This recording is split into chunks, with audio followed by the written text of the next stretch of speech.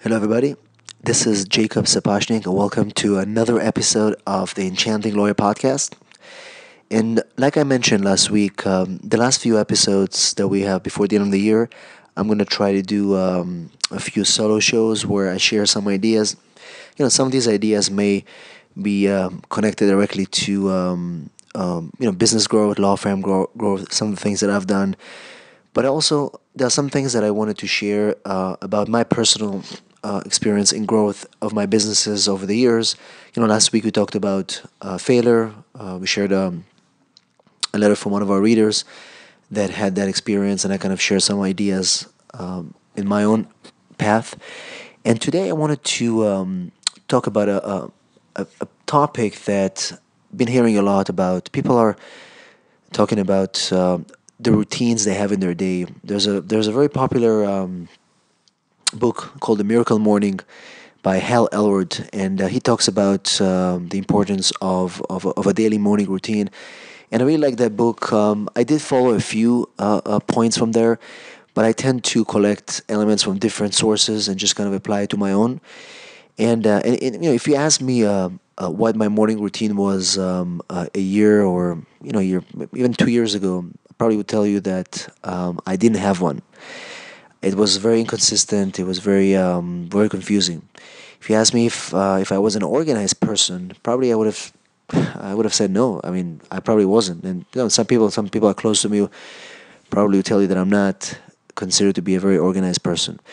But the truth is, I wish I had fixed my life much sooner, and I probably would have done much better in my business and also in my personal life. The thing is, not having routines and being disorganized. It's definitely there's a lot of connections there, and I can tell you examples. Even at work, many times that I was not punctual. Finishing work, starting something else at the same time. I never had time really to finish books. Never had time to talk to people around me and give them specific advice. And I felt that I was actually inefficient, and honestly losing sleep because of it. So I think that maybe about 6 months ago, where I really focused on the effort to having consistency in what I'm doing. But I would say the need for a routine started about a year ago, and I feel that having a routine is so important to being able to run a successful law firm, a successful business, and especially multiple businesses, kind of like what I'm doing right now. It's really important. So I need to get to set good habits, and I started doing a lot of research. So I bought several books, I met several people, I worked with a few coaches, just to get into the state of mind of understanding why you need a routine and how to set one. And so learned how to actually plan and actually follow through the creation of habits, and most importantly, how to keep them. One of the first things that I've done is consistent rise in the morning at 5:30 and actually exercise. So in my case, I don't like to go to the gym. I built kind of like a personal gym in my house, and I like to use that as to exercise. But I do that every morning at 5:30, and also started meditating a little bit after the exercise. And of course, probably within a couple of months, I saw a big difference. I started started doing my work on time. I started following up with people. I started being more consistent. And the biggest thing is that I actually understood that I was following a routine, and I had a routine. So a lot of things in my life kind of started to become automatic. Getting up in the morning, doing the exercise, doing this, having breakfast, reading what I'm supposed to read, making the notes. These things were always the same, became automatic. So kind of like I systemized my law firm several years back, where we had started building system as far as how we do our legal work, how we interact with our clients, how we use our electronics in the firm. Those systems implemented in the business definitely helped increase the revenues and make the business much more efficient. And this is a work in progress. We continue to innovate, continue to improve the systems at the law firm. But I never set up similar systems for myself as one of the leaders of the business. And so I'm talking about personal automation for your life, and this basically is the routines that you set up. And so this is something that I can't emphasize enough. The power of routines and goal setting is just unbelievable. So one of the things that I want to talk about now is how do we create good habits? And good habits actually lead to perfect routines. And this is what we need to have a system for ourselves as individuals who are running businesses and have families or whatever that we do in our life. So the first thing that we want to do is identify what we want to achieve. It's important because if we don't know what we want to achieve, it's very difficult to do anything. So we need to understand, maybe write down a few personal and professional goals, and around those goals you can develop new habits. So if you need to be at work early so you can start getting work done or meeting with clients, you want to get up early in the morning, do everything that you're supposed to be doing at home, and then that's going to happen every day. So it's, for example, let's say I get a lot of attorneys who want to learn about social media. So the goal is to learn about social media and to be proficient in that. So maybe you can start by, but they never do anything about it. So maybe you can start by spending 30 minutes every day on one social media site that you want to perfect and start learning inside out slowly, but do it consistently every day for 30 minutes, and start doing that. So that's the goal, and you actually start implementing it.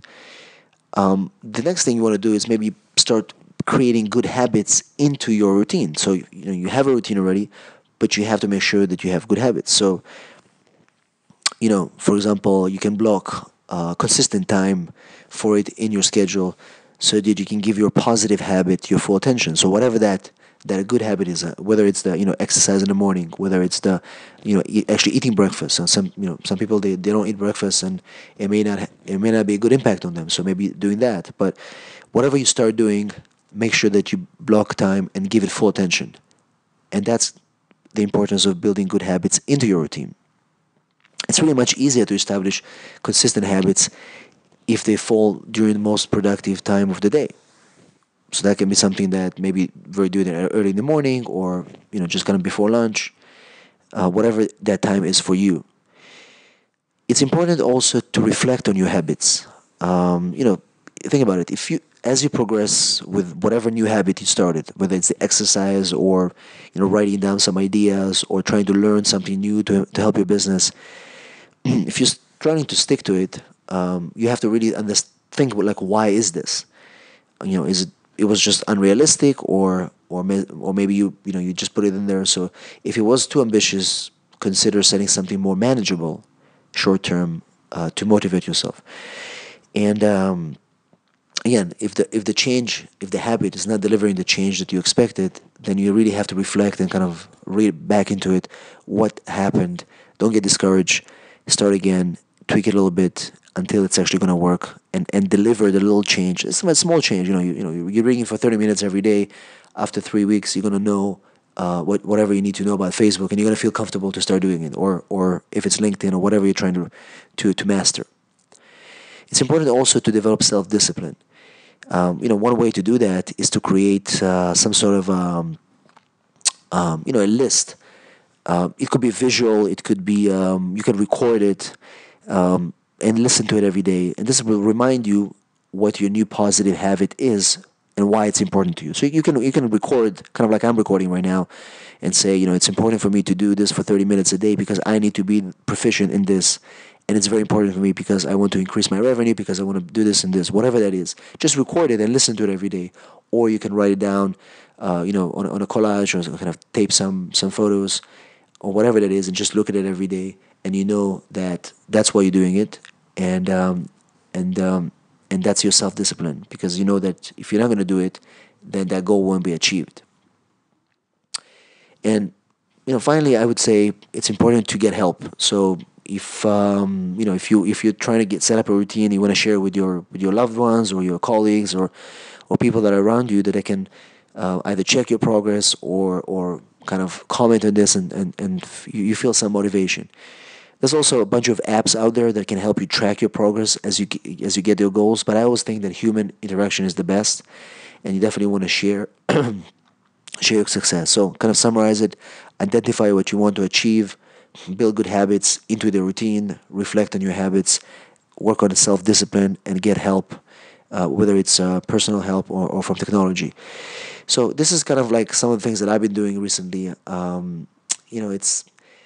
It's I think that I'm looking at some of the stuff that I've been doing, so I can tell you some of the elements of what I've done. So one of the things is have a consistent wake up time. So I always wake up at 5:30.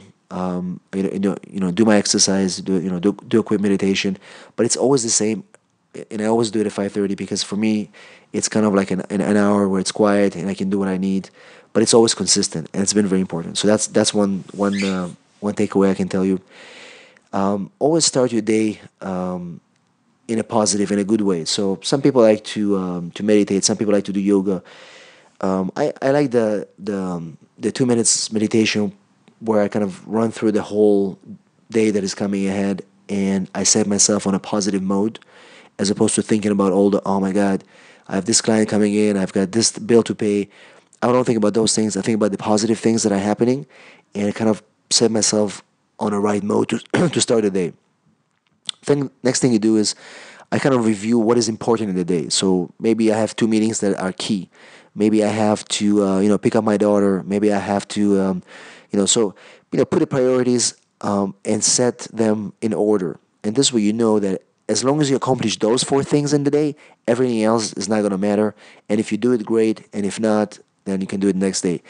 Sometimes if you don't do it, it feels like you don't know where to start. It feels like the whole day is kind of already collapsing because you have not met any of your goals. But if you have those priorities set, at least you have to hit those. Anything else is going to be extra. So if you're doing it deliberately, you ensure that you make good use of all the moments of the day, not just those that are calendared in your calendar. So it's cool. I always personally, I like to after I finish my exercise and all that, I like to eat something and drink, whether it's coffee or juice. There are people who don't eat in the morning, and I think it's important because it's also a moment where you kind of, whether it's 5 minutes or 10 minutes, you kind of sit with yourself, you think. But eating in the morning is been proven to be a very important part of any successful person's schedule, because it gives you the energy you need. It gives you a foundation for a great day, and also it gets your metabolism started. Especially if you exercise, if you're a person who exercises even a little bit, you need that to build, build your physique, whatever. Again, the exercise is important because it sets you in a good mode. It gives you a good personal feeling, whether you do it for health or for any other reason. And then when you eat breakfast, it kind of reemphasizes the activity that you started earlier in the morning. So I highly recommend it. I also started, reading some books in the morning, whether it's just a few pages or more when I have time. But it kind of gets you before the day starts. It takes your mind off the daily routine. So some people like to read news, the actual paper, which is fine. I'll go with a book or some sort of whether it's a business book or just a novel or something. Or typically in the morning, I'll read maybe a motivational book or business book just to give me some ideas into my day. But just the reading itself helps a lot, puts your mind at ease, and puts your day in context. And I started doing something interesting. I started leaving the house every day at the same time. So, of course, I have to take my kids to school, so it forces me to leave at the same time. But even without that, I try to make it, again, coming back to the systems we talked about, those systems we talked about at work, it's the same thing. If you do it every day at the same time, you will get into the mode. You'll be able to set clear expectations also from yourself that you need to get to work on time. You need to do this on time. You need to make the first appointment. So by trying to be consistent or leaving the house, you also setting expectations that you have to keep all the other stuff in the day consistent as well. So again, if you implement the morning routine that starts with a consistent wake up time that is truly consistent, this should all kind of simply fall into place one after the other as a perfect life system. So this is just kind of something I wanted to share. Again, I feel that we focus too much on how to get more clients, how to do this, how to get the best technology for our business. What we don't really realize is that us as the ones running those business, if we don't work on ourselves, if we don't work on building systems within ourselves, whether it's a morning routine, which to me is one of the most efficient systems out there, whether it's building good habits that are consistent, whether it's taking care of ourselves, our bodies, making sure that we are healthy, making sure that we are confident into as far as what we can do with our abilities. It's going to be very difficult to continue to excel in whatever we do. So again, morning routine is something that I wanted to share with you, and if you like it, if you gonna start using it, I'd love to hear how that's working for you. But I think that'll be a good something to consider as we enter 2016. So thanks for listening. Thanks for listening to my morning routine and the discussion about good habits. And if you love to hear from you, if any comments or any questions on this, feel free to email me or leave your comments at our show notes. Thanks for listening. This is Jacob, your host, the Enchanting Lawyer Podcast, and we'll see you at our next episode.